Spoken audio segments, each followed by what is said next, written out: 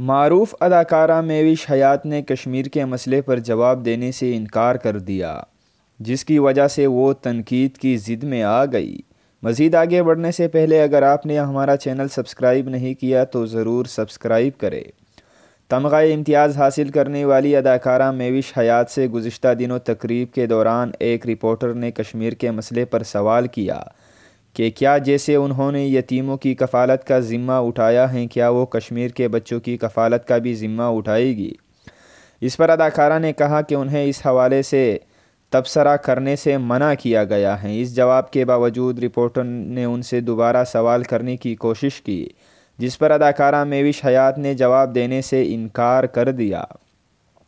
مہوش حیات کی یہ ویڈیو سوشل میڈیا پر وائرل ہو گئی ہے، جس پر بہت سے لوگوں نے سوال اٹھایا کہ انہیں اس حوالے سے بات کرنے پر کس نے منع کیا ہے، جبکہ اداکارہ کو اس حوالے سے شدید تنقید کا سامنا بھی کرنا پڑ رہا ہے۔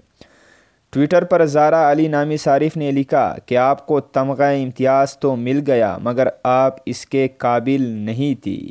دوسری جانب معروف صحافی حامد میر نے بھی اداکارہ مہوش حیات سے سوال کیا کہ آپ کو اس بات سے ضرور پردہ اٹھانا چاہیے تھا کہ کس نے آپ کو کشمیر کے مسئلے پر بولنے سے منع کیا ہے۔